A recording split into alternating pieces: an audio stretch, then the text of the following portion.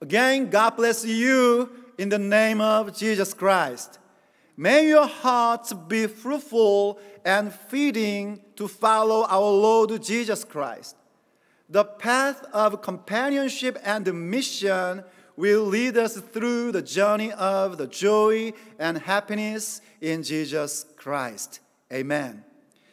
The mission of Christ is bestowed to those who love Jesus and be loved by Jesus Christ our Lord. Our mission is the most adored interest of God, to pour out everything to tend it and feed the sheep of Jesus as His church, as His body. It is a mission entrusted to all disciples, not just pastors, all disciples who are called and sent by the love of God.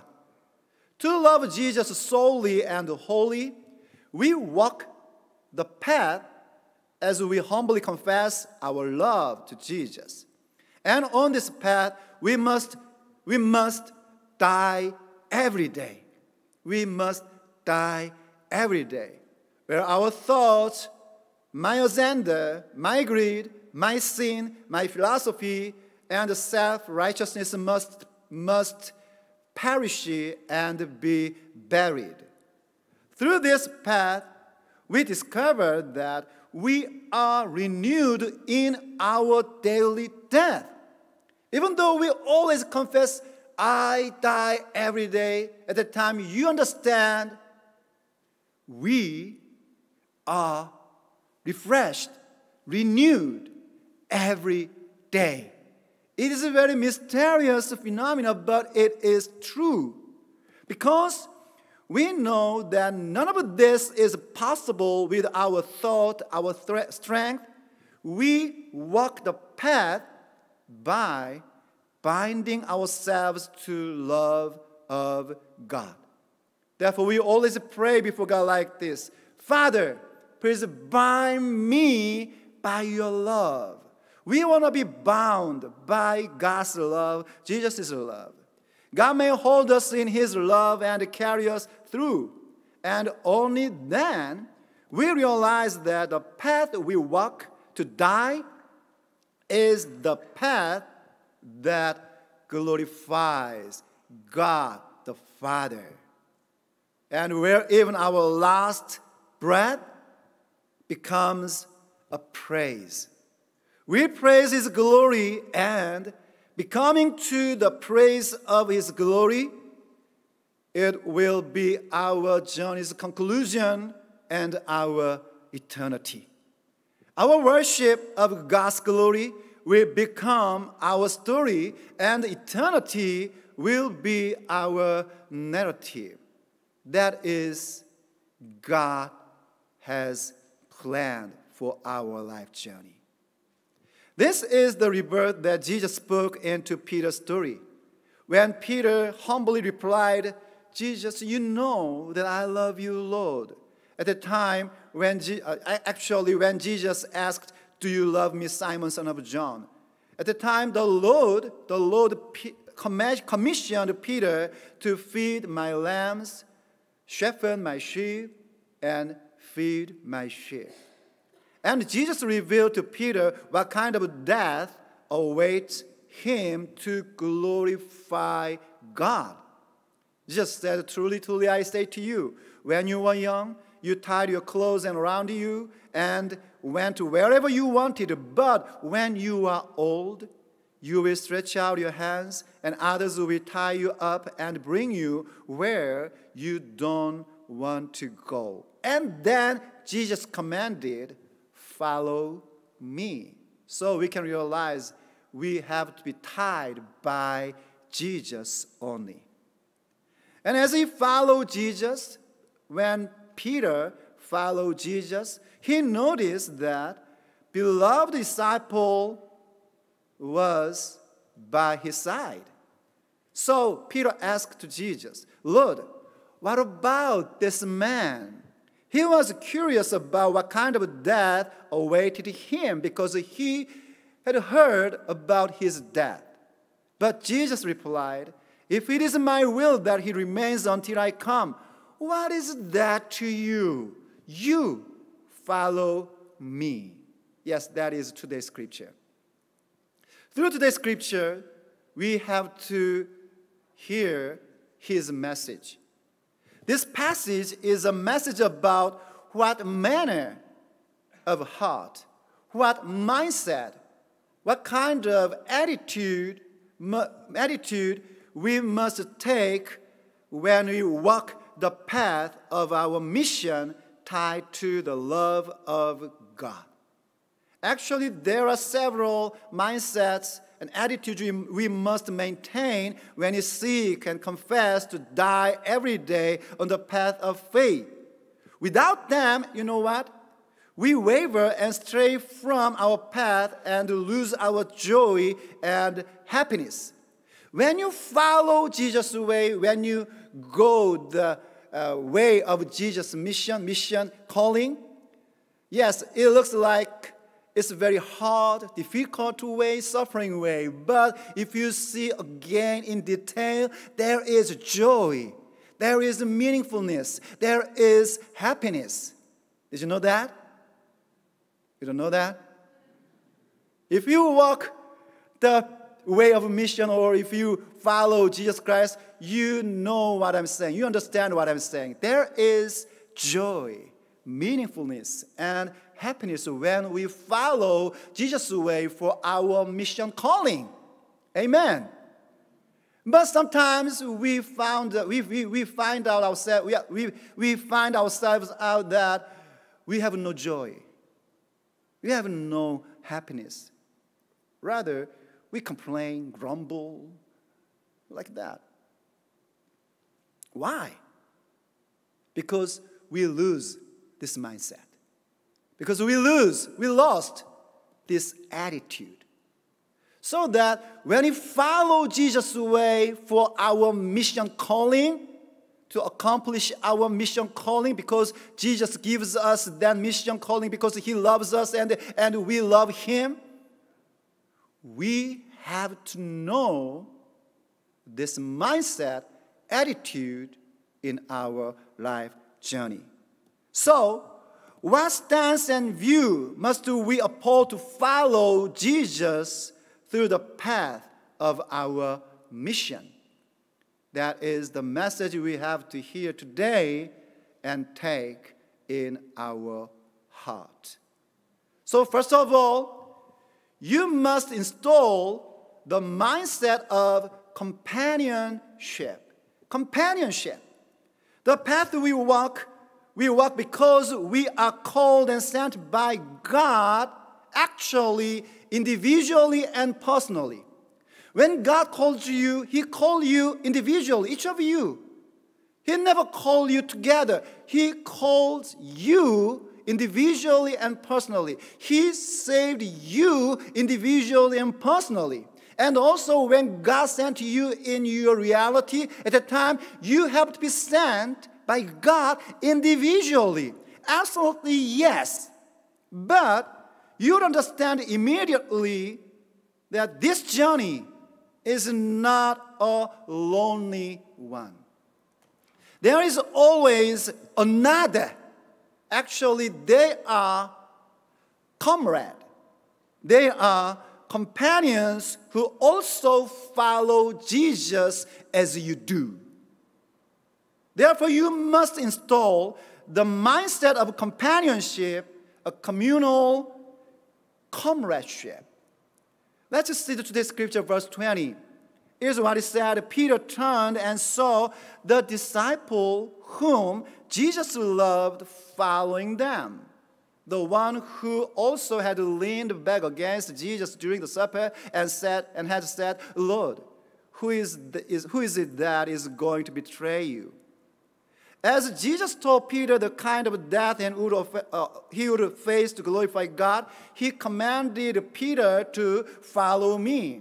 And then Peter received his personal calling. Yes, Jesus called Peter individually.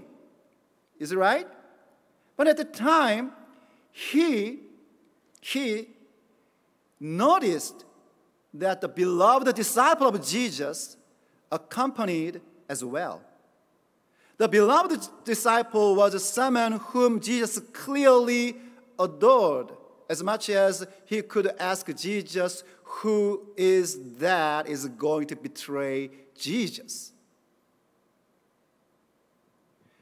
Of course, other disciples, did you know? Did you remember there are 7 disciples? Yes, 7 disciples were there.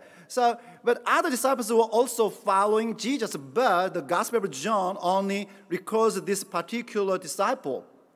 While this detail is about summarizing Peter's leadership and correcting misinformation about the beloved disciple as the end of epilogue to the whole book, but it also reveals that every individual, like you and me, every individual is beloved and called by Jesus, right? Yes, Jesus called you. Jesus loves you individually. And then, because we are disciples who be loved by Jesus, we have to walk the path of our own mission. If you love and are loved by Christ as a beloved disciple, you must follow Jesus. You must follow Jesus. But for Peter's perspective, when we are on Peter's shoes, it was very important to state that the path of Jesus is not someone one walks alone. Through Jesus commanded this mission to Peter specifically and individually, Peter complied as an individual to follow Jesus. At the time, Peter also have to notice that the beloved disciple of Jesus also accompanied. He noticed that his journey had a companion. And this awareness is very important to all of us. The path of calling and mission was never to be walked alone. Jesus never sent a disciple on his own. Even when you see the Gospel of Mark, when he sent 12 disciples, at the time, 12 was sent by pairs. And the same applied for the 70 disciples in the Luke. Yes, they were sent by pairs as well. So we must learn to walk together. Of course, we are saved. You are saved individually. But when you follow Jesus' way for the mission calling, you have to know you must walk together. Walking together can be troublesome because we are all very, very, very different. We are very different. After all, walking together may feel slower. In some cases, it's very faster to walk alone. But Lord Jesus commanded us to walk together. For each of us as individuals, we're called to become one community, one body of Christ. We are all different, but remember, we are one body. Amen. Amen. That's why the Romans chapter 12, verse 5 and 1 Corinthians 12, 25 says like this. Romans 12, 5, so we, though many, yes, we are very many, various characters, various backgrounds, various races, we are many, are one body in Christ, and individually members one of another. Yes, we are members of one another. And when you see the 1 Corinthians 12, 25, this makes for what? Harmony. Harmony among the members. so that all the members care for each other. Does it make sense? You know, in our body, we have lots of members. We have hands, we have eyes, we have mouth, but they care for each other. For what? To build up my body, to give us health body. Like that, church is one body, even though we are so different. And when you follow Jesus' way for your mission calling, you have to understand, you have to get the mindset of companionship. That is God's will. Just as different body parts support one another to maintain the healthy life, we must also come together and support one another as one body of Christ. We must walk together. That is how to follow Jesus. That is the mindset we have to get when we follow Jesus' way. At the time, one trouble we encounter one trouble. There's one trouble encountered. That is actually comparison. Therefore, number 2, when you follow Jesus for our mission calling, my brothers and sisters, please delete the comparative instincts. Comparative instincts. First thing we must delete from our perspective in our goal to unite together as one body is the comparative instincts. Comparative instincts like cancer. It may start as small, but it will grow into something bigger, like superiority complex or inferiority complex. Superiority complex and inferiority complex are two sides of coins. What? Arrogance. Do you like arrogance? I don't think so. We hate arrogance. Why? Because arrogance is essentially about leaving our position. We are creatures before God, but we always want to live from before God. That is the arrogance. So if you feel superiority, so you think I'm superior to other people, actually you leave your position. I don't think so. Nobody can be superior to another people. Everybody is the same person. And the other side, inferiority. Inferiority is also arrogance. Why? How dare you feel inferior? To think you're inferior is actually to mock the masterpiece, craftsmanship of God. As you know, we are masterpieces of God. Amen? Of course. So if you feel inferior to other people, it is actually mock of the masterpiece of God. So that is arrogant. That is arrogance. As such, comparative instincts are like cancer that destroy our faith and our life journey. So let's just see today's scripture, verse 21. When Peter saw him, he said to Jesus, "Lord, what about this man?" Peter asked about the beloved disciple, actually, who wrote this book, John. I don't think Peter asked Jesus about the beloved disciples' faith out of jealousy or inferiority. Peter, at that moment, had no time, no room for such a distraction. He was probably just curiosity. But what's important here is how Jesus didn't even allow such a small curiosity. You know why? Actually, comparative instincts always creeps in my mind. Creeps. creeps in my mind.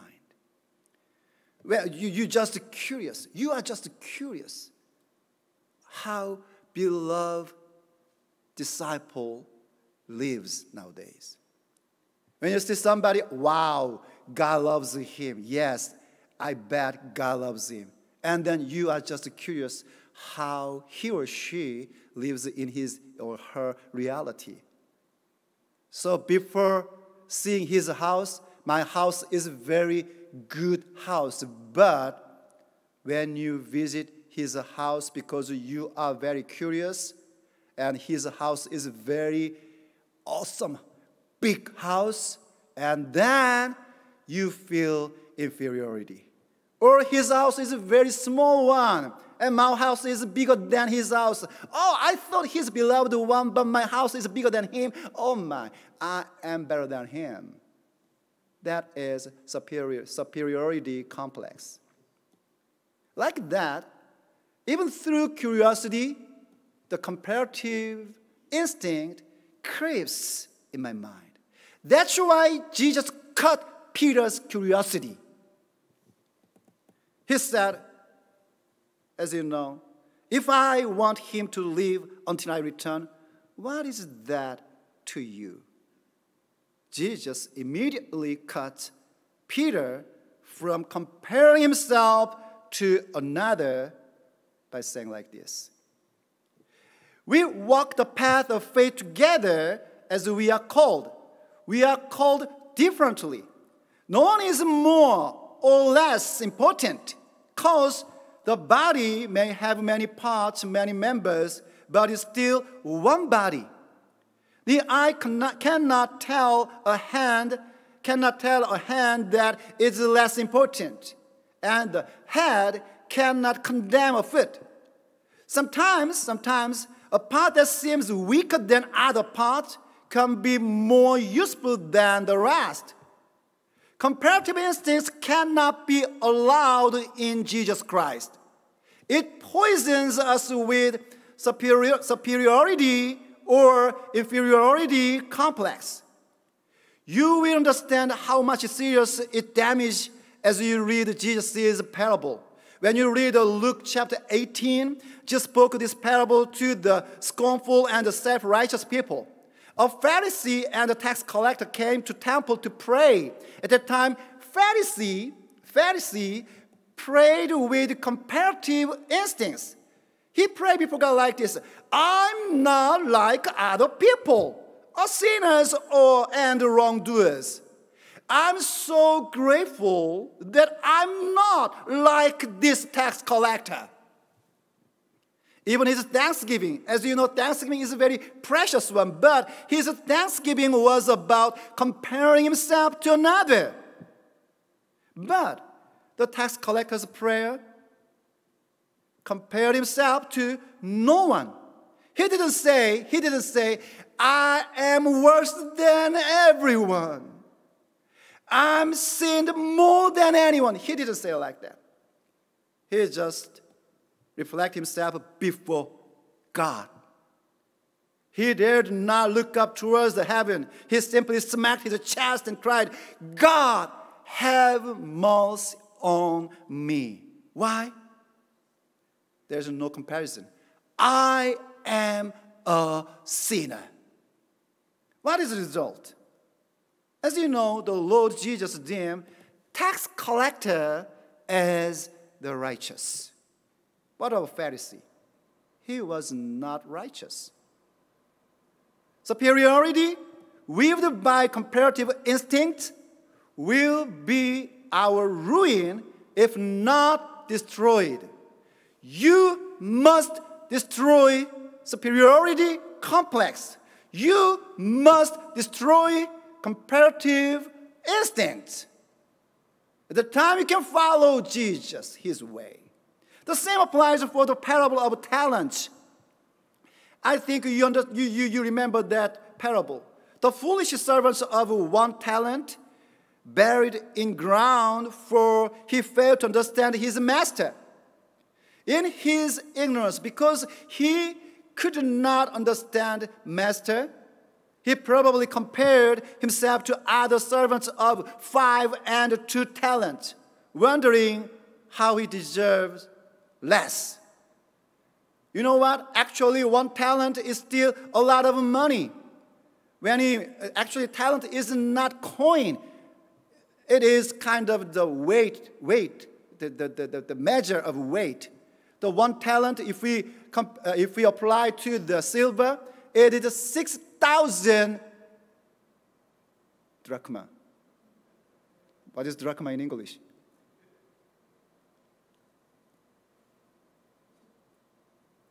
What is drachma in English? Drachma is English? Anyway, 1 drachma is wage of the labor a day, the daily wage of adult man at the time. So 60,000 drachma. Drachma is actually 60,000 days of wage of the labor. You know what I'm saying? So 1 talent is not small one, but because he didn't understand the master, he just compared himself to other servants. Wow, he got 5 talents. He received 2 talents, but me? I just have 1 talent. It's unfair. He thought like that. So what is the result?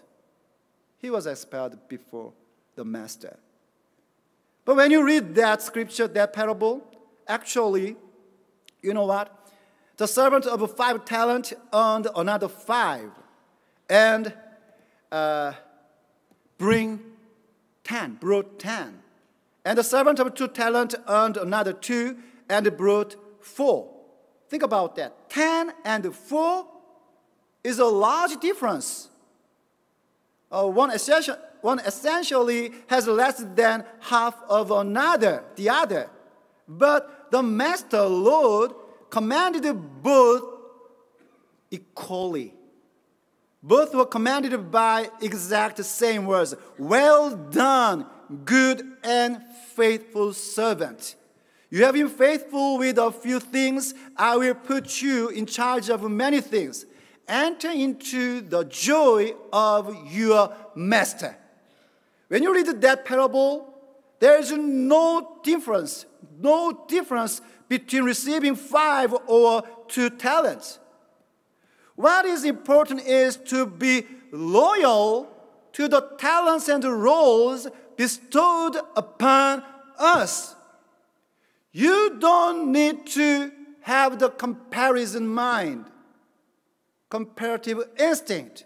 You have to destroy. Just focus on what you have to do. Your roles, your gifts, God bestowed you. Let's see Romans 12:6. We have different gifts based on the grace that was given to us. Remember, did you see that? We have different gifts, not same gift.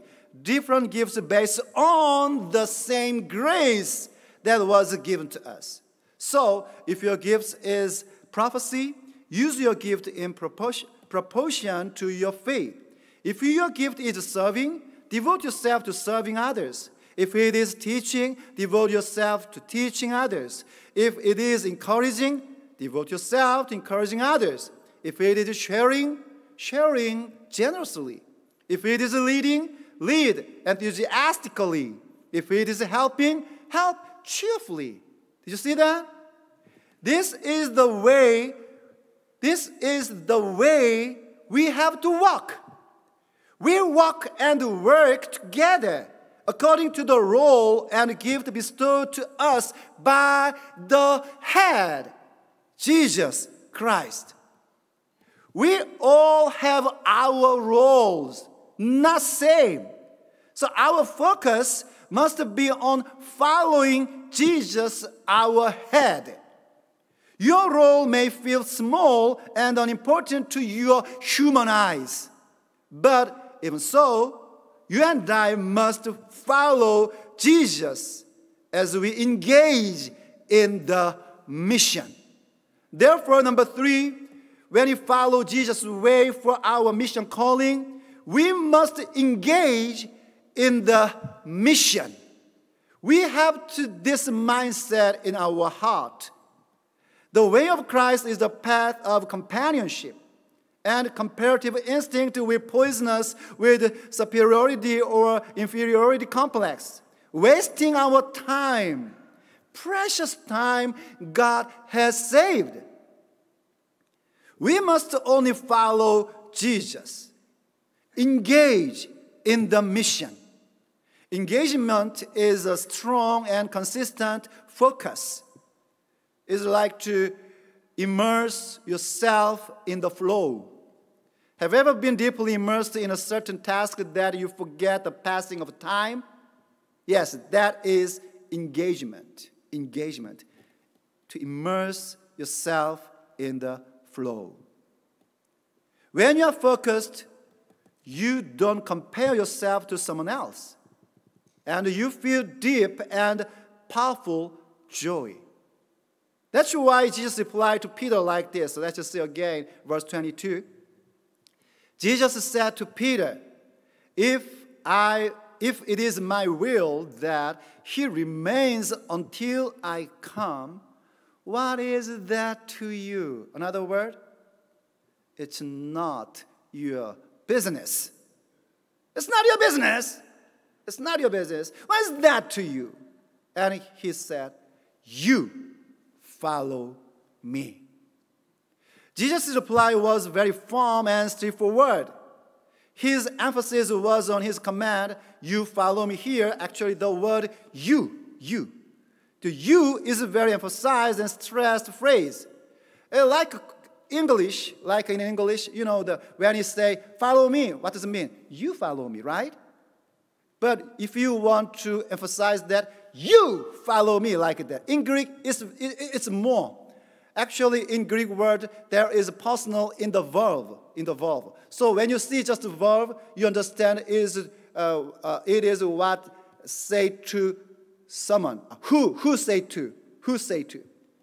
When you see the verb, you understand it is for I or you or he, she, or they.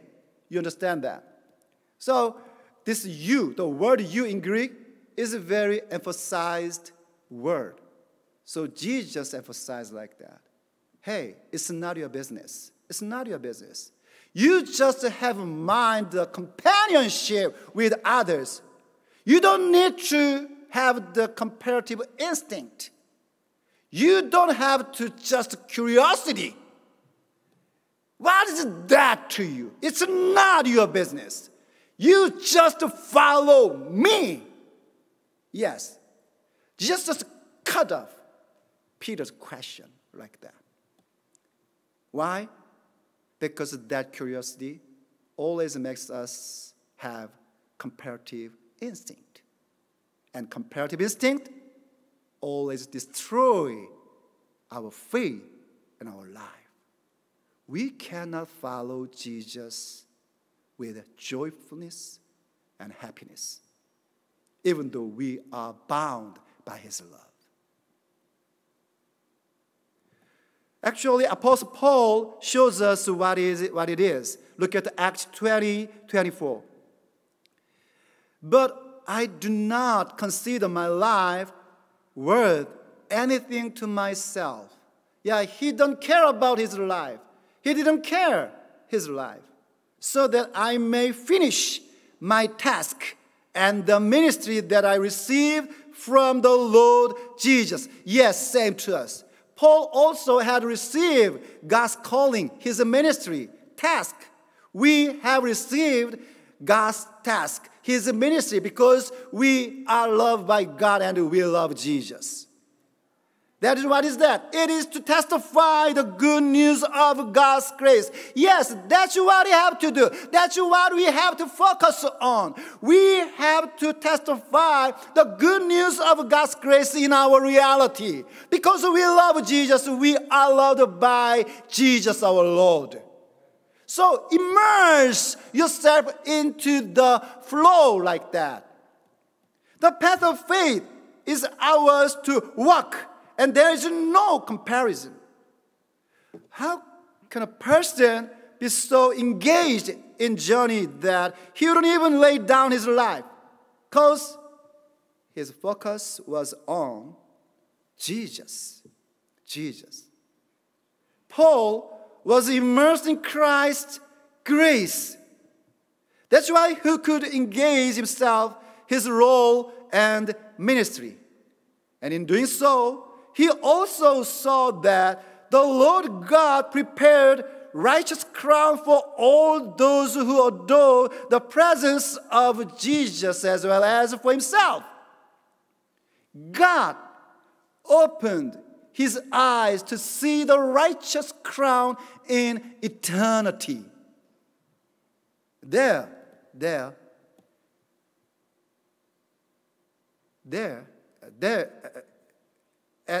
then there is joy and happiness in his journey, because he could see what God prepared for his life. When can we have that? Yes, when we immerse ourselves in the mission calling from God. So engage yourself in the path, your mission, your calling. You don't need to have a comparative instinct anymore. No, you don't need to do that. Just focus, immerse yourself in the path, your mission, calling, wherever and whenever. There, you will find happiness and delight in the name of Jesus Christ. The more you engage in following Jesus to your mission, the more you see. You will witness the eternal days prepared ahead, and your steps will become stronger in your journey of faith. My friends, you know what? Peter, Paul, beloved disciple John, and all of us really are tiny and momentary speckles. We trip and fall into despair because things don't go our way or our greed, even though we have accepted Jesus and became his disciples. But no matter how lost we are, the Lord Jesus finds us and reveals his love in our reality. He calls us to confess our broken love and receive our confession as loyalty. And he invites us to his mission and path. Therefore, my brothers and sisters, engage in it.